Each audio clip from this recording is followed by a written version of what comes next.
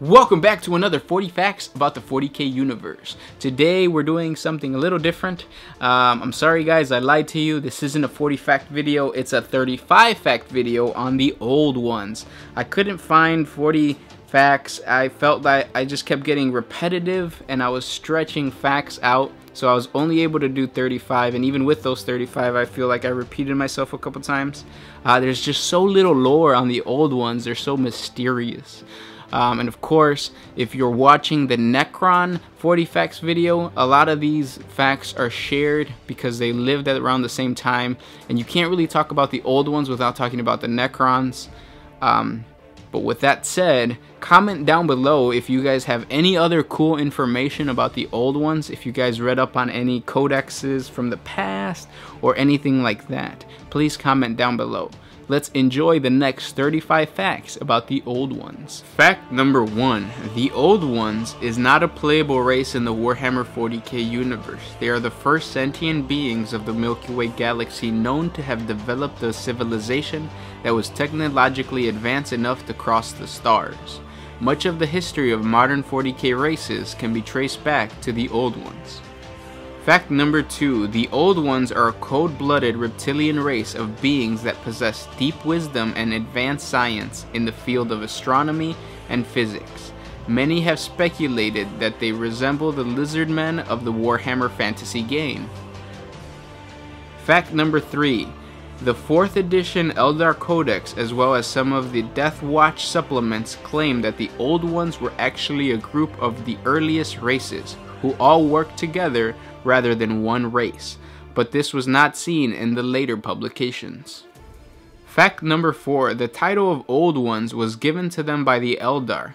Their true name is unknown. One could ask a Necron, but chances are they would simply disintegrate you with a Gauss weapon if you tried. Fact number 5. Such was the understanding of the universe that the old ones could manipulate alternate dimensions and undertake great works of psychic engineering. Fact number 6. Their biggest accomplishment was the creation of a series of warp gates that connected the worlds of the galaxy in a vast network similar to but much bigger than the Eldar webway. Fact number 7. Warp gates are used as corridors to travel through the immaterium instantaneously, moving between pairs of warp gates established on many planets across the galaxy. Fact number 8. At the time, the immaterium was unaffected by the psychic emissions of other intelligent races, since there were so few, and so it was a calm and steady realm of existence exploited by the old ones. Fact number 9. The old ones had spread throughout the galaxy, but they had understood that all life was precious. They seeded new intelligent species and reshaped thousands of worlds to make them their own according to the predetermined environmental and geographical criteria. Fact number 10. The old ones were responsible for the creation or genetic advancement of most of the current active intelligent species of the galaxy, including Eldar, the Orc precursor, the Krork, the Slan, and humans. Fact number 11. Their wisdom was so advanced that they had discovered the secret of immortality, a secret that would later lead to their conflict with the Necrontyr, the precursor to the Necron race, and the war in heaven. Fact number 12. The Old One civilization reached its height over 60 million years ago. Fact number 13. After encountering the humanoid species known as the Necrontyr declared war on the Old Ones in order to unify and spread their empire. For more info on the race that would turn into the Necrons, check out our Necron 40 facts video. Fact number 14. The Old Ones are said to have biologically engineered the race known as Krork. Their purpose was to fight the Necron race during the War in Heaven. This race would later become the Orcs. For more information on the Orcs, check out our 80 facts on the Orcs. Fact number 15. It was called the War in Heaven because of the strange and powerful weapons used by both sides during the conflict. It made it appear as if the gods were fighting one another. Fact number 16. The Necron tier were constantly outmaneuvered by the Old Ones thanks to their mastery of the warp gates. Fact number 17. The Necron tier were pushed back until they were little more than an irritation to the Old Ones. The Old Ones were far more advanced than the Necron tier. I interrupt this broadcast to say thank you so much for watching. Like I said, I felt like I was really stretching these facts, but I hope you're enjoying while you paint your awesome miniatures. So let's get back to the facts. Fact number 18. The Necron tier searched for a weapon to use against the Old Ones. They found the Catan. These were ethereal beings of pure energy who fed on solar energy of the star. Fact number 19. In a strange twist, the Necron tier were turned into slaves made of living metal by the Catan and used to wage war against the Old Ones. Fact number 20. To combat their terrible foes, the Old Ones also created new warrior races to battle them, including the Eldar, the Roshan, the Kegnib. To learn more about the Eldar race, check out the Eldar 40 Facts video. Fact number 21. Knowing that the Catan were vulnerable to psychic energies, the Old Ones designed their warrior species to be psychically linked to the Immaterium. Fact number 22. The introduction of these warlike and psychic races into the galaxy had a side effect of warping the Immaterium.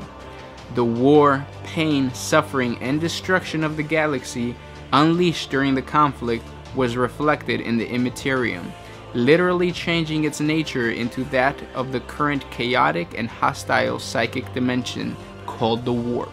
Number 23. The innocuous entities which had naturally existed in the Immaterium were twisted into ferocious and hostile predators, creating the gods and the demons of chaos.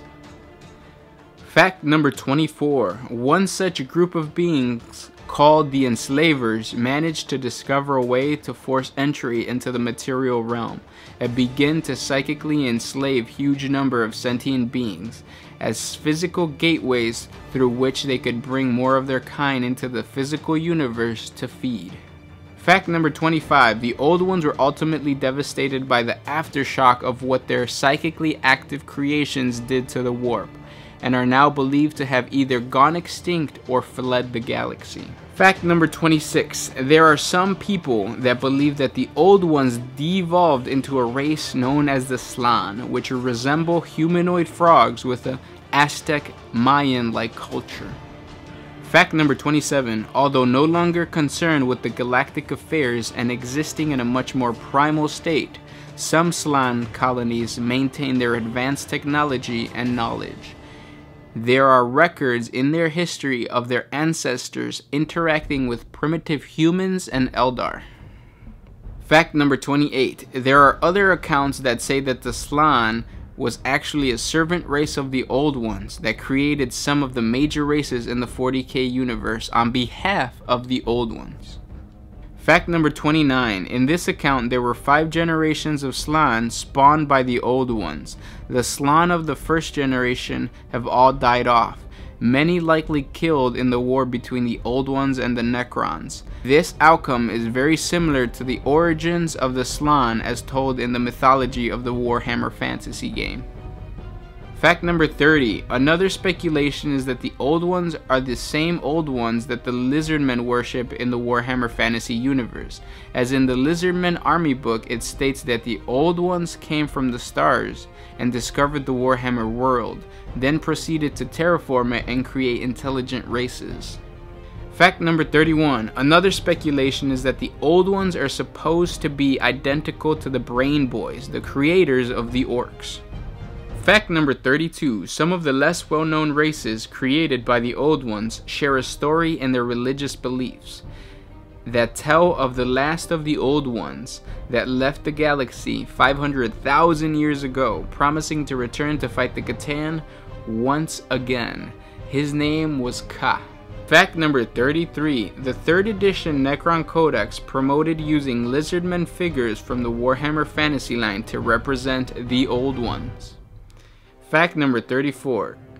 Reinforcing the previous fact, The old ones were described as coming from space, even in the 8th edition fantasy rulebook, strengthening the connection from both the fantasy and the Warhammer 40k universe. Fact number 35. Old ones in the Warhammer 40,000 universe may be influenced by the old ones of the H.P. Lovecraft mythos. The term old ones often applies to the great old ones or the elder things which created life on Earth in the H.P. Lovecraft mythos. If you don't know who H.P. Lovecraft is, I recommend you looking up a documentary on YouTube on H.P. Lovecraft. And those were 40 facts about the old ones. Well, they were really 35 facts, but we're not going to get into that.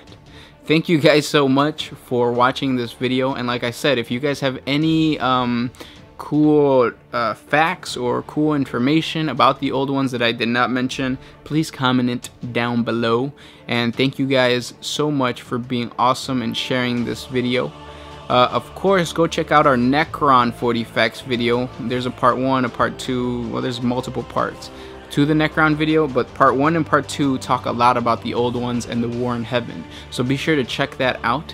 Thank you so much for watching, and if you want us to continue to put out awesome 40k videos, please like, share, and subscribe to the channel. This was Gersh1 with One Mind Syndicate, signing out.